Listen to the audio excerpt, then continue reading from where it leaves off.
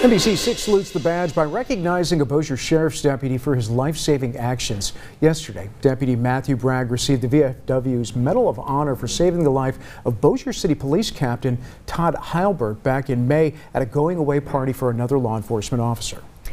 Deputy Bragg kept him alive, and he is now back on the job.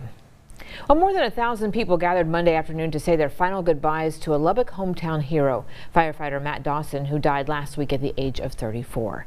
Dawson was critically hurt on the scene of a crash back in 2020 that killed 2 other first responders. His injuries left him unable to work and inspired lawmakers to pass the Matt Dawson Act, which extends lifetime workers' compensation benefits to first responders who are unable to work due to injuries sustained in the line of duty.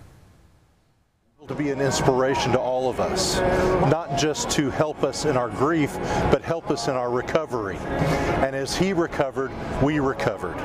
And then as he helped and grew out of that, he inspired us and led us in really helping this community not only get over that grief, walk through that grief, but learn how to walk in it.